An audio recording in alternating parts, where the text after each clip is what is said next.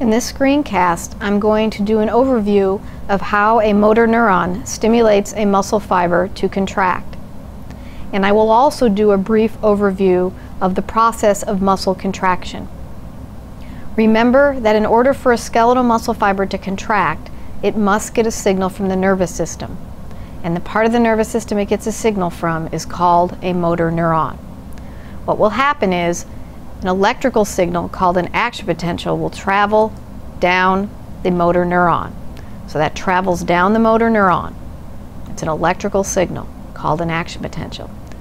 At the end of the motor neuron is these structures called synaptic vesicles, and they contain different neurotransmitters. In the case of a motor neuron that stimulates a skeletal muscle fiber, that neurotransmitter is called acetylcholine. So when the action potential gets down to the end, it will cause these synaptic vesicles to release acetylcholine. The acetylcholine will then cross the synapse.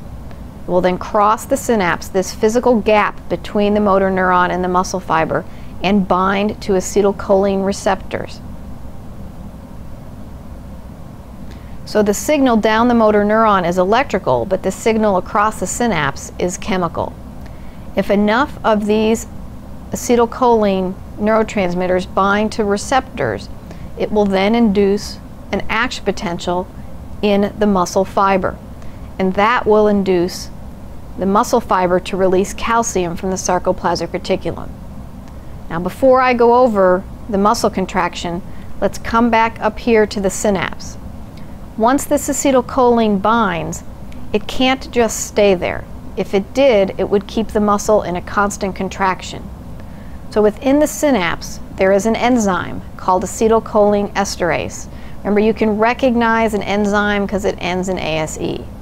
What the acetylcholinesterase will do is it will break down the acetylcholine molecule. So the acetylcholine will go across the synapse. If enough of them bind, it induces an action potential and muscle contraction in the fiber. The acetylcholinesterase comes in and breaks the acetylcholine down, and the stimulation will stop. Now, in reality, what happens is, and it happens much faster than I can show you, acetylcholine will be released, bind, cause an action potential, be broken down, more acetylcholine will be released, bind, broken down, and this happens within milliseconds that it repeats itself. Now, let's talk about what happens once the calcium is released. And again, this is a review. This is a review of muscle contraction. The calcium is released from the sarcoplasmic reticulum, and it binds to the active site on actin. When it binds to the active site on actin, it opens the active site, which allows the myosin cross bridge to bind to that active site.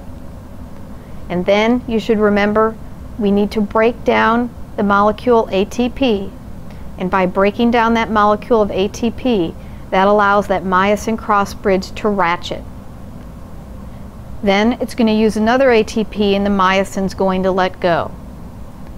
As long as the acetylcholine is stimulating the muscle fiber, that active site will stay open. The myosin cross bridge will let go, grab onto another one, ratchet, let go, and so on.